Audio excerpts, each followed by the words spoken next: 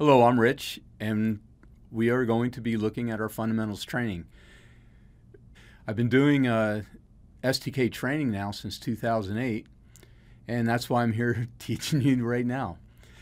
So this first lesson that we're going to do, we're just going to introduce you into how to make new scenarios in STK. It's very basic. What you're going to learn in this scenario is I'm simply going to show you how to set up a scenario. We're going to go in and look at all the windows in STK, and then we're going to understand some common tools. But before I move on in any of this training, I want you to understand there's so much in STK, we're not going to cover every single button in there. But we're using the STK free license, and I'm going to pretty much cover everything that you get for free. System Toolkits provides a physics-based simulation environment for digital mission engineering. Your system and component models can interact in STK, enabling you to measure their performance in the context of the complete mission. This approach supports collaboration with distributed, multidisciplinary teams across all of your operational domains and lifecycle phases. You're going to learn how to set up a new scenario, understand the STK windows, and understand common tools. One of the things that happens when people first start using STK is they'll see our instructors when they open up the STK, the new scenario wizard, they'll see a little section here that allows you to pick a central body. And they're always like, okay, I don't know why I don't have this central body. Well, I'm going to show you how to do this. So make sure you have STK open and running right now. And once you do, we're going to go up to the view menu and open up the view menu. And you're going to see where it says planetary options. If you don't have this on, in the new scenario wizard, you won't see selections for the new central body. All you have to do is open up the view menu, click planetary options, and now when we start up our scenario and we go into the STK wizard, you're going to see selections for the planetary options. Now before I get started here, I do want to point out that this is a quick overview of the actual lesson that's in our help. There's no way this is going to cover each and every step. It's just a quick review of what you can expect to see. Otherwise, if you want details, go to the lesson and follow it step by step. We give you all the steps on how to do this stuff. So we're going to create a new scenario in STK. So the first thing you do is you go to the Welcome to STK window here and you click Create a Scenario. When the new scenario wizard opens up, it's pretty simple. We're going to give the scenario a name, so I'm just going to give this scenario a name and call it STK New Scenario. STK New Scenario. There are some rules in here. Case doesn't matter. 64 characters, but other than that, you can put anything in here up to 64 characters, but it has to be one long word. My description is just a way for you to keep notes.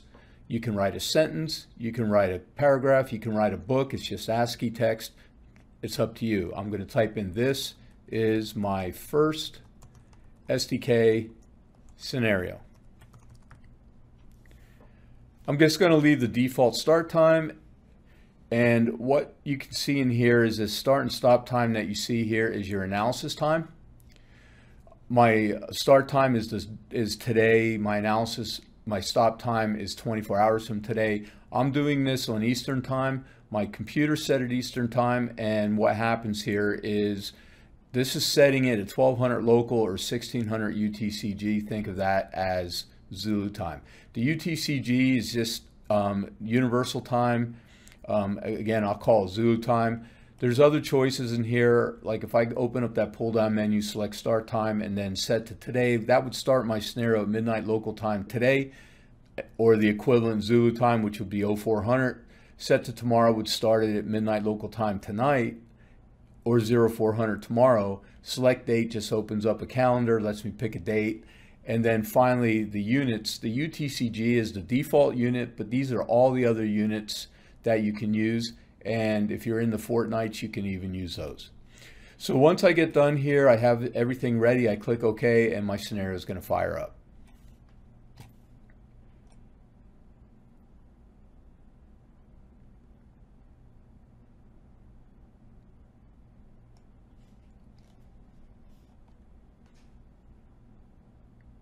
Now, one of the things you need to remember when you're using STK is you need to make sure you save your scenario in a unique folder. and you need to make sure that if you're doing anything heavy duty calculation wise, it's usually a good idea to save before you do it. All computers are different, but there's nothing worse than doing a lot of work in STK and not saving, and then having something happen to your scenario. So it's real easy to save in a unique folder. If you go up to the toolbar and you click the save icon,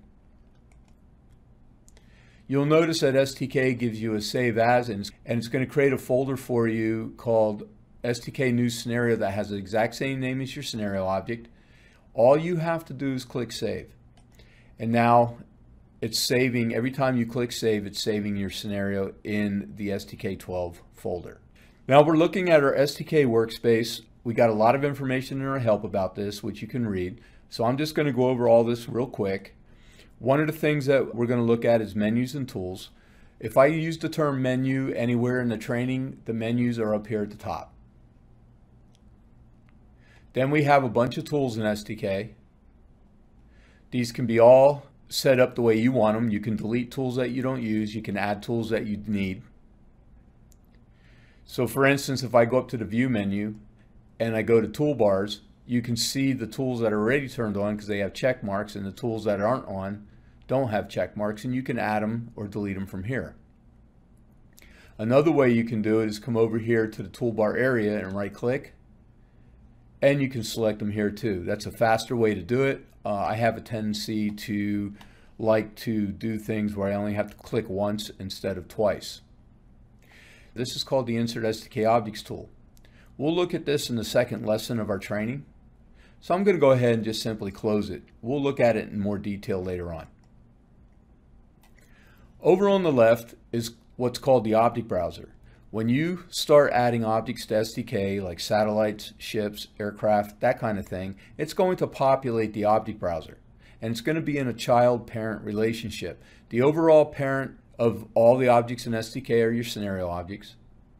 And then you'll have scenario objects that attach to the scenario object. And then scenario objects can also have attached objects. Again, you're going to have parent-child relationship. We have the 2D graphic window and the 3D graphic window. Note, if I grab the 2D window, I can't get it out of here. It's stuck. Okay, this is called the integrated area. Now you have choices. I can go to either one of these windows. I can right-click on it and I can make them dockable. I can make them floating. If you make them floating, you can move them over to another monitor. You can go up to the Windows menu and you can select tile vertically, for instance, and that'll put them side by side. You can add multiple 2D and 3D windows by simply going up to the view menu and adding new windows. Or you can duplicate windows that you already have, and you might want to do that because you have property settings that you don't want to lose.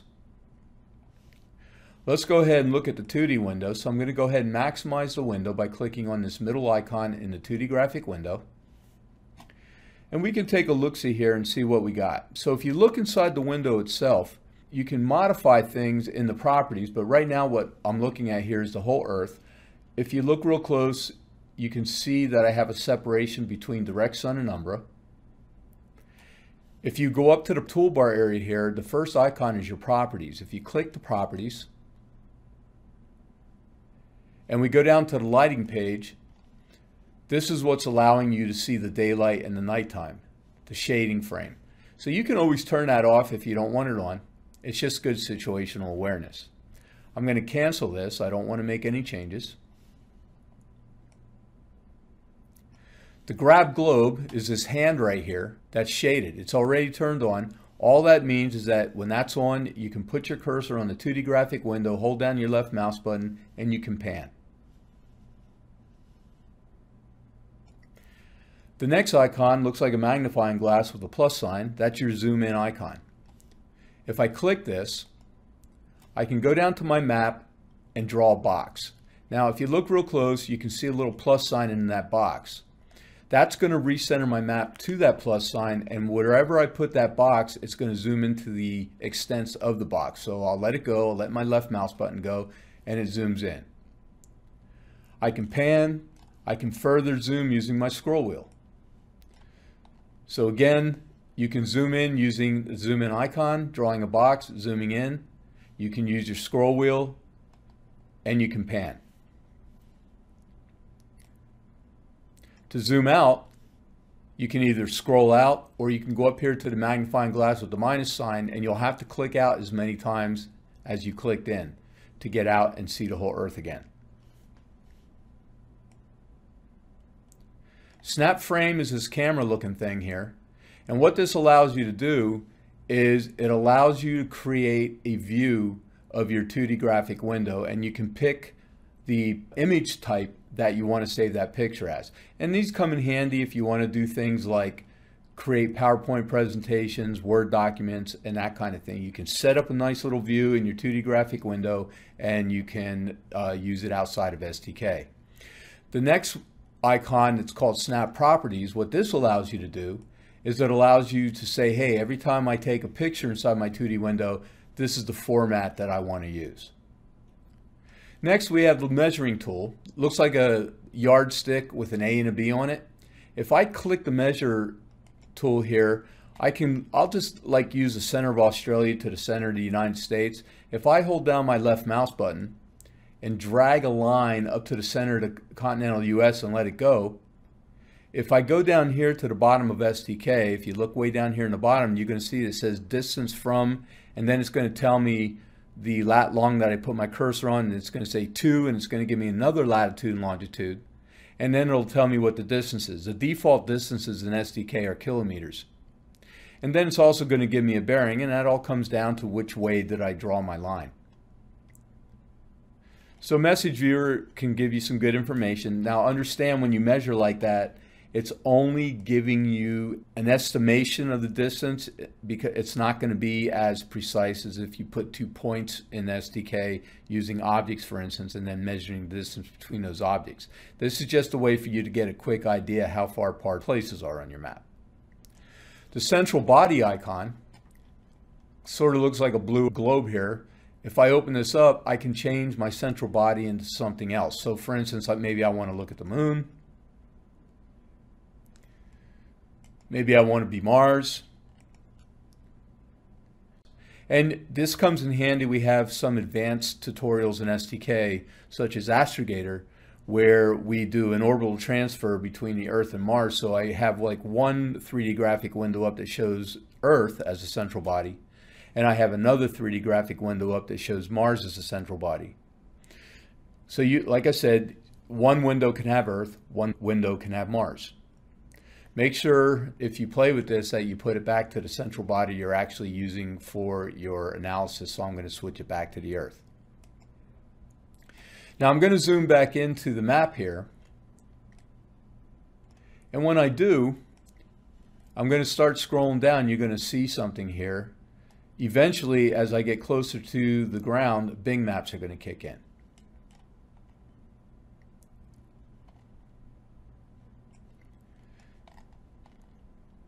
We have multiple maps, and you can see that now. It's starting to kick in. We have multiple maps inside of STK using Bing Maps. If you go up here to this icon here, this is your Microsoft Bing Maps icon. If you open this up, you can see the aerial's the default. If I select hybrid, it looks like aerial, but now I have names of my roads and towns. I can click road, and this looks like an old-fashioned map, but I use it sometimes. It comes in handy. Road dark. I guess some people like this. It's not my thing. I can't really see it too well. Road gray. I can use that. That's pretty cool. And then finally, the basic bitmap. It really isn't cool at all. In fact, this is what you'll see if you work in a secure environment. So those of you that have those really cool jobs in a skiff, enjoy this view.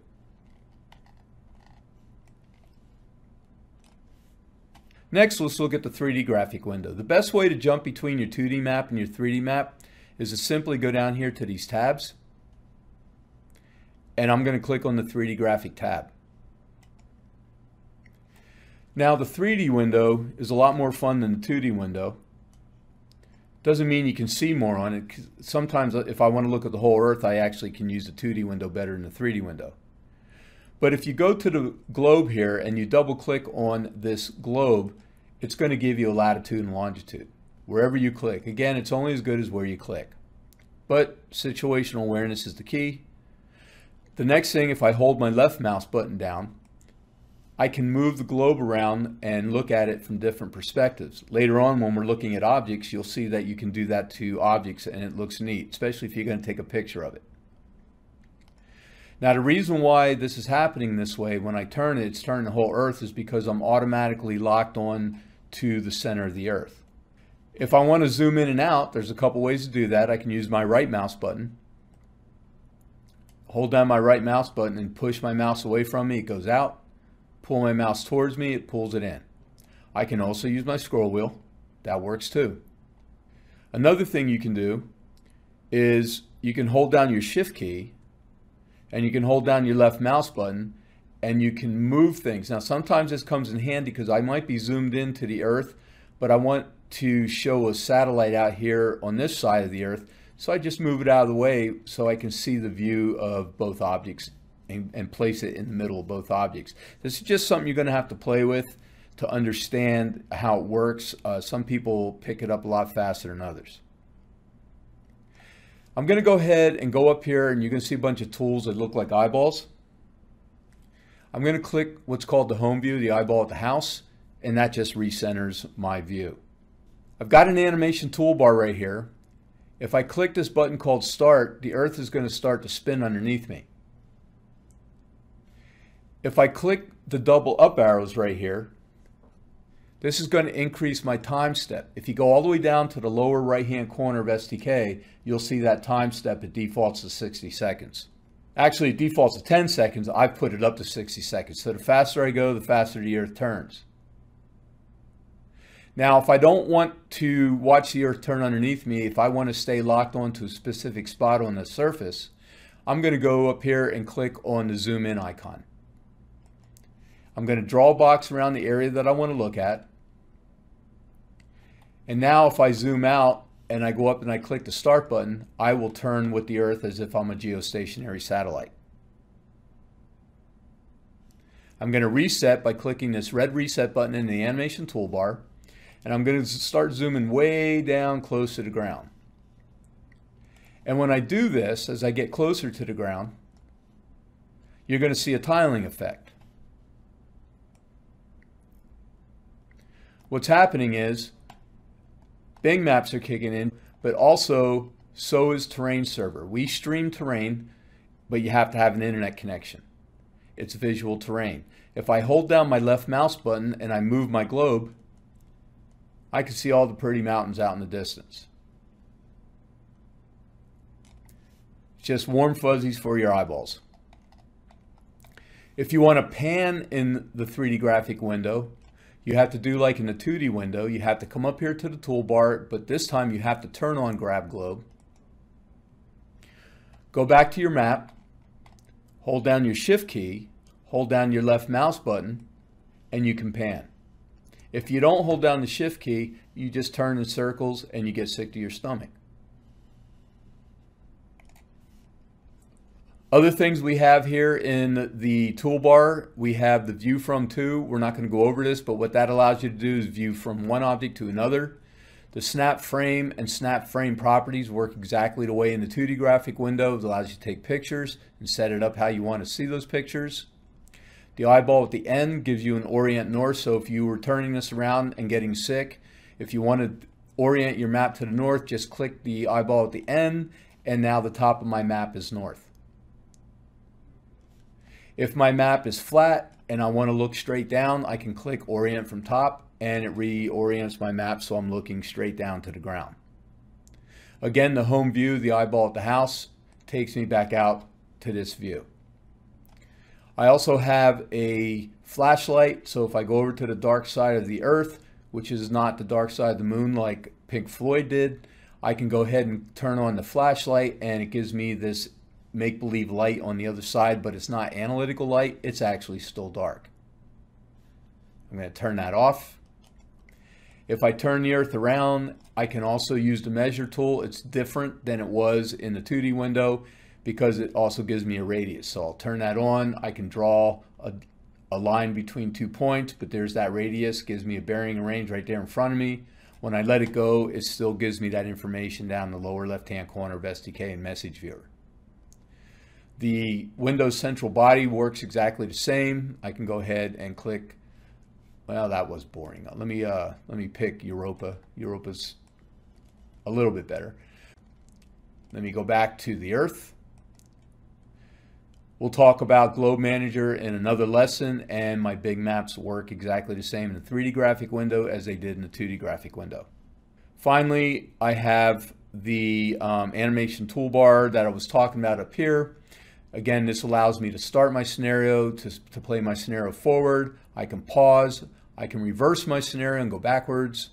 I can do step and reverse. That'll work your scenario in one time step at a time. Step forward goes one step forward at a time, and the double up and double down arrows allow you to increase and decrease your time step.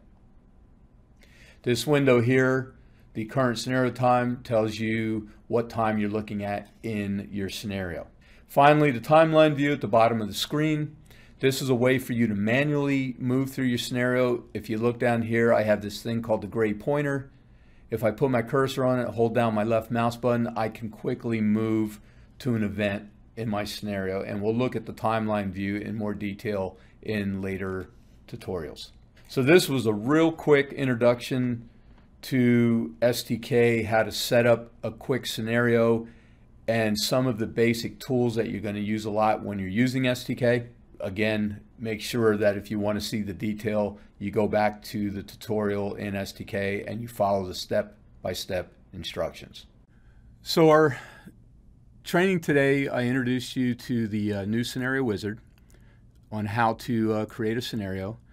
Then we went into STK. I showed you how to save a scenario. We looked at all the windows in STK, such as the 2D graphics window, the 3D graphics window. What was important about those two windows is each window had its own set of tools. We looked at some of the other tools in the toolbar in STK, and we also introduced you to the timeline view. So with that, I hope you have a nice day, and I'll see you in lesson 2.